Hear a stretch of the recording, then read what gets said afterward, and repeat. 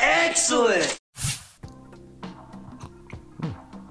That is some powerful nog. Hello everyone, welcome to Paul's Hardware. This is my Christmas Eve video because it is Christmas Eve. I'm doing a build today. I'm going to be assembling the parts that you see right here in front of me. But first off, since it is Christmas Eve, I wanted to start by saying Merry Christmas to all you guys out there. I hope you're having a wonderful holiday season. Whether you celebrate or whether you don't celebrate, just best wishes to all of you out there. I've had a fantastic year producing videos for you here on Paul's Hardware, and I plan to continue that in 2016. So Happy New Year, all of that good stuff. But let's move on to the actual build that I'm putting together, which is actually going to be a Christmas present tomorrow morning for my little nephew. He's about 8 years old, and the request was that he get a computer first that he could upgrade, maybe a little bit in the future in a year or two when he sort of moves into that phase in his life, starts learning to tinker with and play with things like I think a lot of us probably did at that age. But second, needs to be able to play Minecraft. So this is my Minecraft Plus system. It's using an AMD APU, a 7850K at the heart of it. And I think it's gonna be a great starter system to first just kind of get off the ground, or hit the ground running with being able to play some games in Minecraft, of course. But also to provide an upgrade path. Since there's no graphics card, you could possibly add a graphics card in the future. Possibly do some memory upgrading, that's easy enough to do. Maybe even add some more storage in the future since we have a 240 gig ADATA SSD, but not necessarily a mechanical hard drive for mass storage. But I wanted it to be fast, so with the SSD right out of the gate. This is also the build that I did or sort of pre-assembled in my December builds video.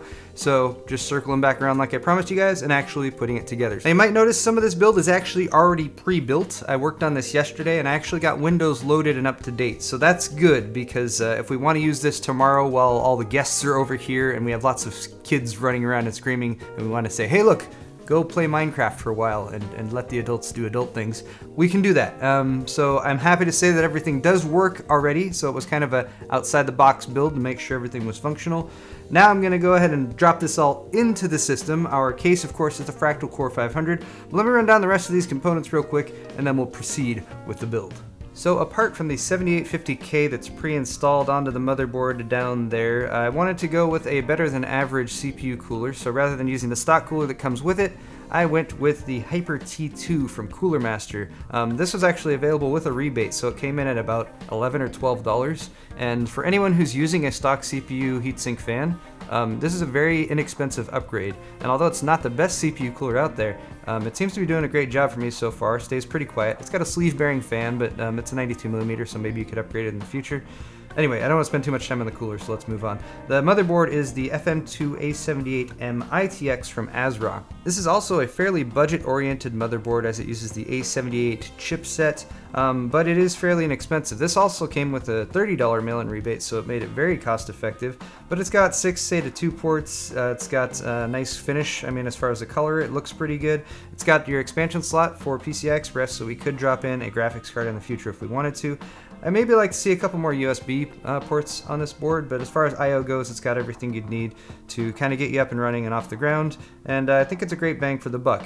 Might want to drop in a Wi-Fi card here in the future, maybe a USB one, but other than that, I think we'll be set to go. For memory, we have a 2x8 gig kit of G.Skill Ripjaws X series memory. I'm not a huge fan of like the heat sinks or the color on these, but they are 2400 speed, which is pretty fast for DDR3 memory. Went with faster memory because we're using the iGPU that's in the 7850K, and pairing that with really fast onboard memory is going to give you much better performance if you're actually running games off that iGPU. So something to consider if you're going to do that, and that's why I went with pretty much the fastest / cheapest 2x4 gig kit that I could find, and G.Skill's a reputable brand, so very happy with that.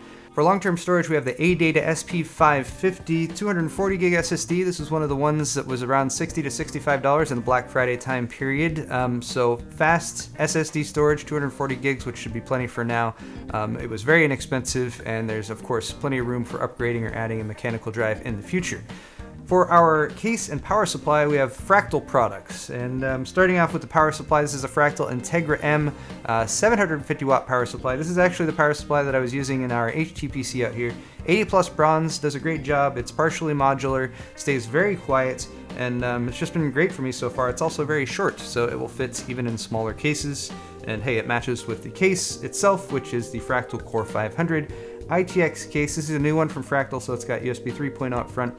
Tons of expansion options in there, even has some water cooling support, and also very nice that it has support for taller air coolers in there. So even though we've got a significantly taller air cooler here than we would if we were using a stock one, it's still gonna fit in there. Anyway though guys, I'm really excited to get this put together, so why don't I stop talking and start building.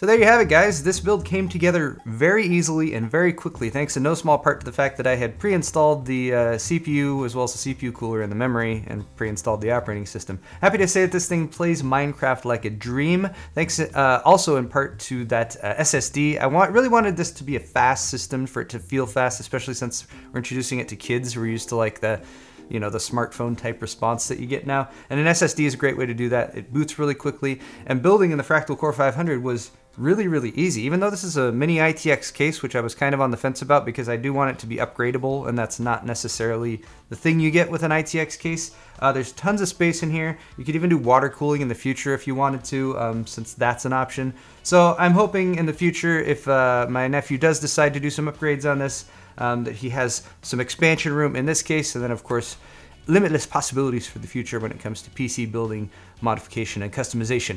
That is all for this video though. Really hope you guys have enjoyed it. I've had a wonderful time bringing you guys video content throughout 2015, and I plan to be bringing it right back at you in 2016, starting off with CES first week of January. So hit that like button, subscribe to my channel if you want to stay tuned for more upcoming videos. I have lots of exciting stuff planned. Thank you so much for watching and commenting and just all the positive feedback you've given me. Again, happy holidays, Merry Christmas, and we'll see you in the next video.